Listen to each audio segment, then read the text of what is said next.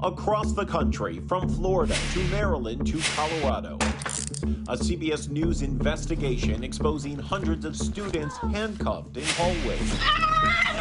Now tonight, the case is here in Southern California, and the disturbing data on which children are most likely to see police. You would just do a kid like that is very disturbing. Are you worried for other children? Yes, I think it's a big problem. In one school year, police arrested hundreds of elementary and middle school students in California, and that's far less than the national average. But the state is above average when it comes to the chances of police arresting Black and Hispanic students, as well as students with disabilities. KCAL9 senior reporter Ross Palombo has the disturbing details in a story you'll only see here. Astonishing video. Agonizing parents. My son was screaming. You could hear the agony and the pain from the video. Attorneys calling for action. They are most definitely targeted. A sheriff defending his deputies. Racist cops and everything else. It is complete BS. And numbers now revealing how common handcuffs are in California's hallways. It's a bigger problem than just this single video. It's most definitely a crisis. The crisis for this 11-year-old Black student with disabilities began one day before Riverside County deputies came to his classroom at Landmark Middle School. The report saying they were there to investigate allegations of him throwing a rock at a male and then 2 rocks at a female school staffer. One of them hit her hand and she was not injured. Let's go. The next day, the child, we'll call CB, refuses to go to the principal's office for questioning. You're going to go to the office no matter what. And 28 seconds later, a struggle begins. Snatched him up out of his desk. They slammed his head to the floor. Officer, at least 3 times his size, pressed his neck down with the officer's knee on his neck and back. One officer was twisting his arms.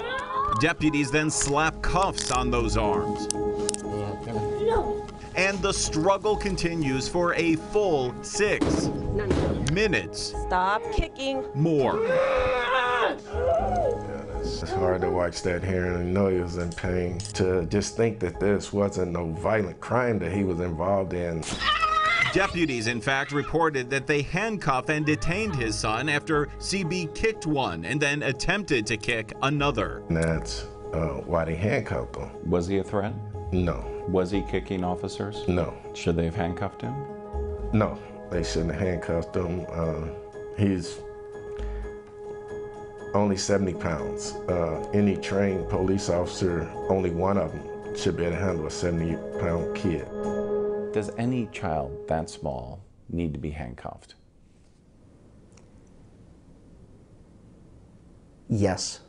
Sheriff Chad Bianco says no one can fairly assess that need with only one piece of video, one snapshot, one perspective. And you see at one point this deputy puts his knee on his back. But he says he's seen enough to know what happened here. On that video, I saw nothing that would cause me as the sheriff or the leader of deputies that could have been handling that would have caused me an issue and said, oh my gosh, what are you doing? They and other agencies are, of course, doing policing across the entire Southland. Our CBS News analysis of the most current U.S. Department of Education data shows that during the 2017-18 school year, schools sent students to police 5,913 times and arrested 318 children in grades 8 and below. The vast majority of those were not here in the city's core, where police arrested 119 students at LAUSD schools, but in the surrounding suburbs, where police arrested even more, 199 students. In fact, the schools that tied with the highest number of arrests, 12 on each of their campuses, were suburban Marco Forster Middle in San Juan Capistrano, McFadden Intermediate in Santa Ana, and La Mesa Junior High in Santa Clarita. Closer to this case, here in Riverside County, police arrested 9 students and were called in a total of 1,747 times. And more specifically, here at Landmark Middle School, where this case actually happened, police were involved 208 times. 208 times that deputies were called in. 208.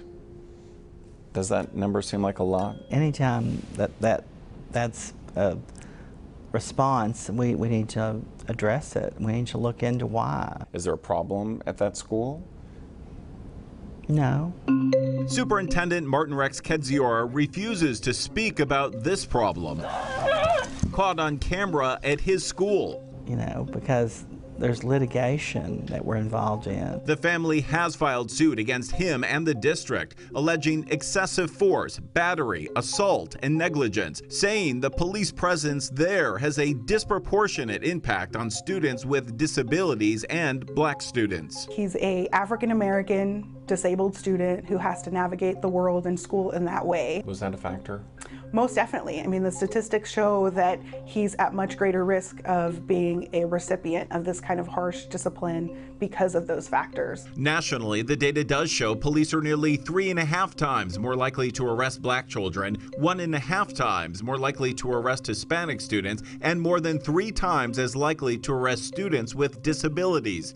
In California, most of those odds are even higher. Police are 4 times more likely to arrest black students, nearly 2 times more likely to arrest Hispanic students, and more than 3 times as likely to arrest kids with disabilities. There is a racist tinge to how these policies are implemented against students. And for a child that is both black and disabled, like CB, Rivera claims police are 11 times more likely to make an arrest. I think the statistics bear out that black and brown students are disproportionately affected by these kinds of discipline policies. Is it racism?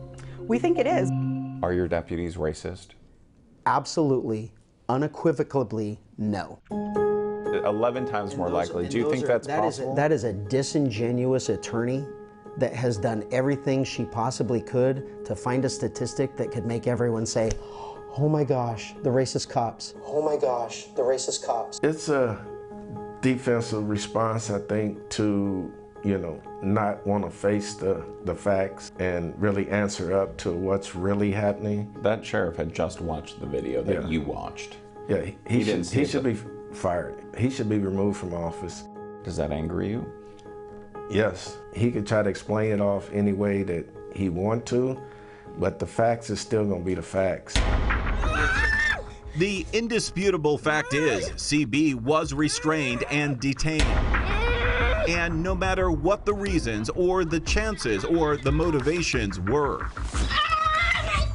the family believes their son should never have had to learn about these handcuffs in these hallways. I get very angry. You think it changed him? Oh yeah, it definitely changed him. Forever?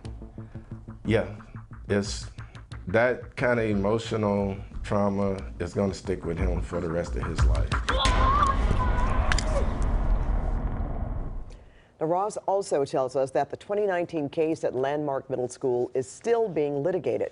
The district says that 11-year-old was never actually charged or arrested. The district says they're consistently working to improve all the interactions with authorities and say there was not a single arrest or police referral in the district in the 2021 school year and no arrests so far this year.